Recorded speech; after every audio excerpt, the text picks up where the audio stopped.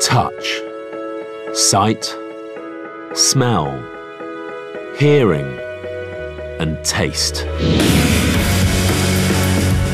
The rich sounds of a symphony orchestra, the visual splendor of the natural world, the subtle notes of a fine wine. Our senses help define what it means to be human.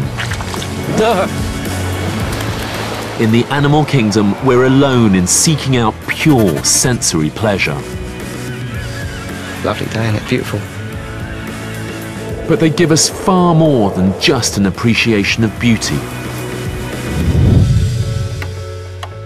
Every second, our senses gather millions of details about the world around us, feeding our brains a constant stream of information. By interpreting those signals, we can feel the lightest touch, hear the quietest sound. They're our only link with the outside world. Every experience we have is entirely shaped by our senses. For over 40 years, Horizon and the BBC have followed science's bid to learn how our senses decipher the world. Ba, ba, ba. I've seen stimuli thousands and thousands of times, but the effect still works on me. I can't help it. Ba, ba. Discovering how they equip us for survival. The eyes are moving about all the time. They're darting around 3 times a second. And charting the advance of pioneering technology that could step in if our senses fail. Ooh, good boy. Well done.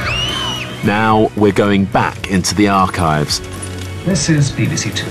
To reveal how our understanding of the senses has changed. As you look at me now, what I really look like is this on the back of your retina.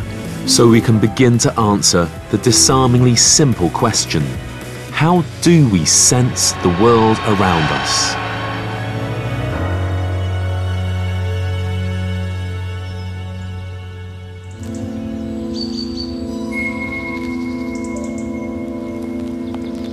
Have you ever wondered how you'd cope without the steady flow of information coming from your senses?